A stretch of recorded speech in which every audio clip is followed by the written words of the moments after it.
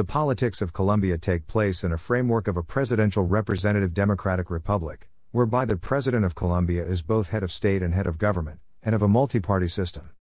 Executive power is carried out by the government. Legislative power is vested in both the government and the two chambers of Congress, the Senate and the House of Representatives of Colombia. The judiciary is independent of the executive and the legislature. The Economist Intelligence Unit rated Colombia a flawed democracy in 2019.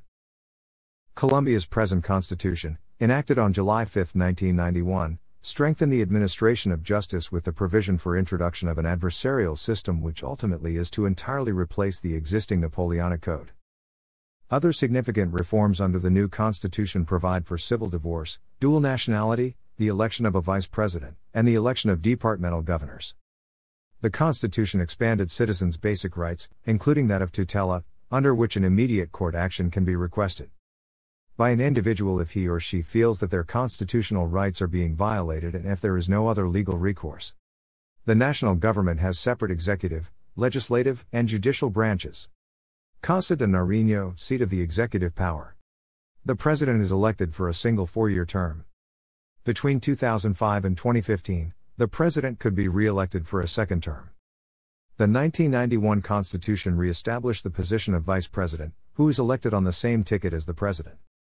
By law, the vice president will succeed in the event of the president's resignation, illness, or death. Congress of Colombia in Bogotá. Colombia's bicameral Congress consists of a 108-member Senate of Colombia, and a 172-member Chamber of Representatives of Colombia.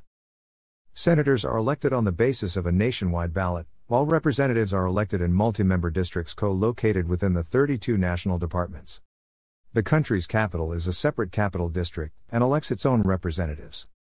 Members may be re-elected indefinitely, and, in contrast to the previous system, there are no alternate congressmen. Congress meets twice a year, and the President has the power to call it into special session when needed. House of Representatives, Senate, Supreme Court of Justice of Colombia. The civilian judiciary is a separate and independent branch of government. Guidelines and the general structure for Colombia's administration of justice are set out in Law 270 of March 7, 1996. Colombia's legal system has recently begun to incorporate some elements of an oral, accusatory system.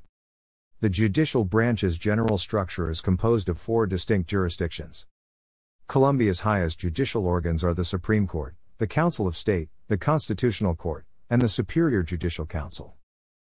Although all the high courts technically oversee separate jurisdictions, the Constitutional Court has a broad spectrum of judicial oversight, which often allows it to rule on issues overseen by different jurisdictions and even weigh in directly in the rulings of other high courts. United Nations, World Bank, other. Thanks for watching.